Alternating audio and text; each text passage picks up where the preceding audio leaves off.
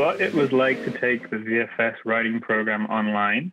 I was very fortunate that we did have that first portion in person, but honestly, not that much changed in terms of what we were doing. So we were still reading each other's work, we were still giving feedback. In some cases, it was more beneficial because people would send you written notes, and you could have, maybe 30 different people's notes on your work.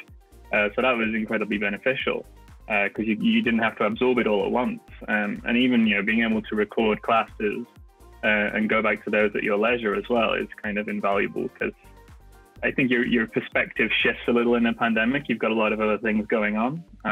So it was great to be able to have that as a resource, I would say. There's a lot of work to do, and you kind of can't fall behind because if people are ready to workshop your stuff. And I think we became a very tight-knit group, our course, and you don't want to disappoint anybody. So a big part of staying on top of your course is kind of respecting your peers and knowing that they are going to give you great feedback, and you want to have your work ready for them, because if you miss that opportunity, it's really only yourself that you're letting down there.